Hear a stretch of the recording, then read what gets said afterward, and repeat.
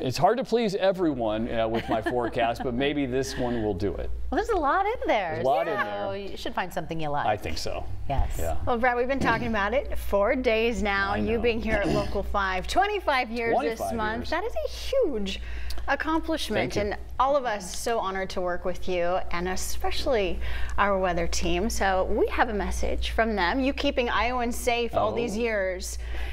Let's hear from them. Well, looking right now, it's still pretty hot and humid out there. We've had some clouds. Sometimes people look at meteorologists and think that all we do is weather, and for Brad, even though he does live and breathe weather in so many ways, he is such a great guy outside of doing the weather. You know, when I first moved here, I didn't, as I said, know anybody, and Brad actually invited me to his family's house for Christmas Day and said, come on over, have dinner with us, celebrate the holiday with us. Brad's kind of a hoot. Yeah, I consider him a combination of the class clown and the smartest kid in class. He's kind of this unique combination, but that makes it a lot of fun to work with him, and it's been a great 5 years. He grew up in central Iowa, so he knows the facts and figures and the trends and the biases behind Iowa's craziest weather, tornadoes and tropical humid-like conditions in the summer, and then bone-chilling cold and several feet of snow during the winters. When I was interviewing for a job here and he said, I've been here for 20 plus years at the time, I just said, that's the kind of person I want to work for. He holds himself to a really high standard.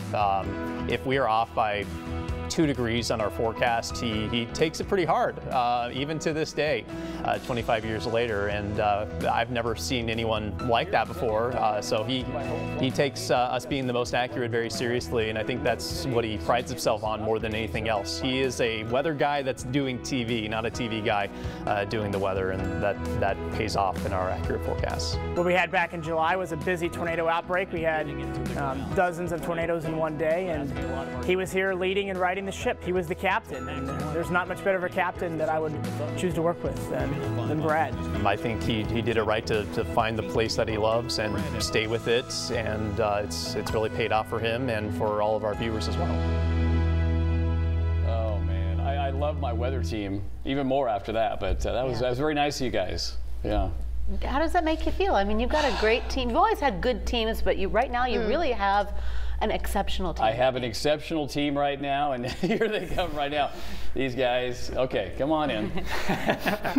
Long time we'll practice some social distancing. How you doing? Hey. All right, we got to get a box. All right. Some of us are short. All right. We all gonna fit in here? Are the mics going to work here? All right. Yeah, we're all mic'd up, don't worry. Yeah. Okay. All right, so on behalf of the 3 of us on the weather team and our entire Local 5 family, we want to congratulate you on 25 years here at the station, and we have a nice little plaque. Thank you very much. You guys are awesome. I think we're going to go out for some drinks after this. I don't know. I think I got to buy or something. I was going to say only if you're buying. I'm buying. Yeah. If you're still around. Brandon, you guys got to go to sleep. But thank you.